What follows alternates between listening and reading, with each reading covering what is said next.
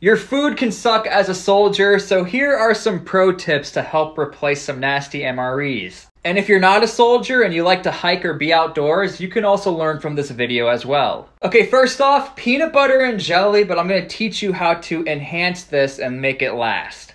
Don't use bread, use tortillas, because your bread is going to get smushed anyways and it's going to dissolve, but if you use tortillas, it tastes just as good and it's going to last you a lot longer than having bread in your pack.